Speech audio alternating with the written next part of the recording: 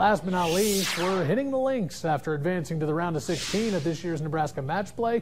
York's Reed Malleck looked like he might make it to the next round with putts like this, but Malleck's 2-up lead through 12 dwindled to Matt Quant of Omaha.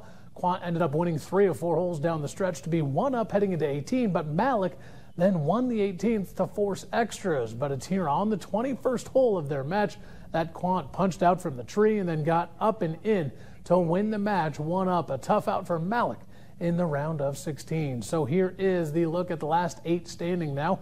It's all fellas from pretty much Lincoln and Norfolk East. Danny Woodhead, you might remember, he was in the NFL, even caught a touchdown pass from Tom Brady. So he's done a few things. He's pretty good with golf clubs in his hands as well. He's in the final 8. You might also remember David Easley out of Lincoln. He won that Nebraska State Amateur when it was right here in Hastings at Lockland Country Club just a few years ago.